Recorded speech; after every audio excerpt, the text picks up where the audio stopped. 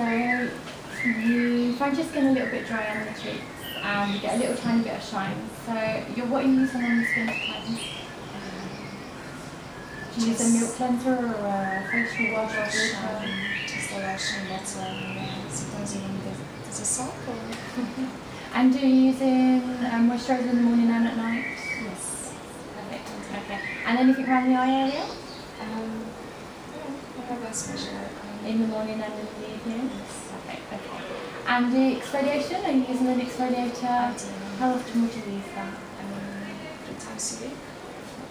And a mask at all? Do you use a mask at home?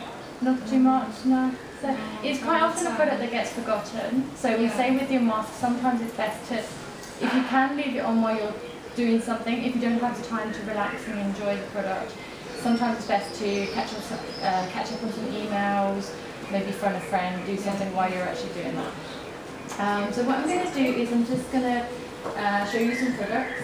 So I would say this product is, as we explained, really good for even the most sensitive skin. It's perfect for the eyes, the face, to cleanse, to tone, also to remove your eye makeup as well. The only thing this one won't remove is your waterproof eye makeup, and we do have one that will do that, so the eye makeup remover is suitable for all eye makeup.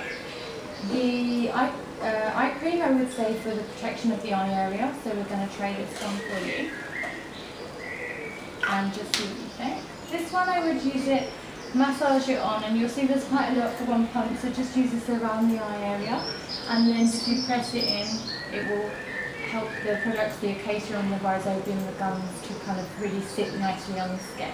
So you can put your makeup on afterwards if you want to. This one will work on firming, hydrating the eye area. It will work on anti-dark circles and also reducing any puffins as well. So I know you don't really have too much eye concerns, so this will help to prevent for any future aging. It will just keep that at bay. The moisturiser as well, I would say, if you want to try here. This one is really lovely. It's quite balancing for the skin. So this has rose ingredients, but also it has rice powder, so it will control shine. It won't feel too heavy, but it will give comfort where you said you feel a little bit drier on the cheeks. We have lots of rose which will soothe, calm, comfort the skin. So it will feel really nice, even for most delicate skin, so you will feel comfortable as well with this one.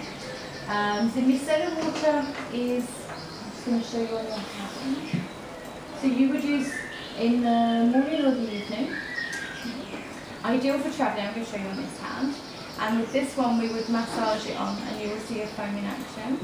So this I would use to remove any makeup, and I'm going to use this one on the skin today to do a nice cleanse. So you see the foaming ingredients in there are gently cleansing. This is completely alcohol free, but it's very, very gentle, and so gentle that you can, as we say, use it around the eye area too. And you don't need to wash this off, you can use this in the morning, it's very quick and easy. That's really nice. That's really nice. I'm just going to wash my hands.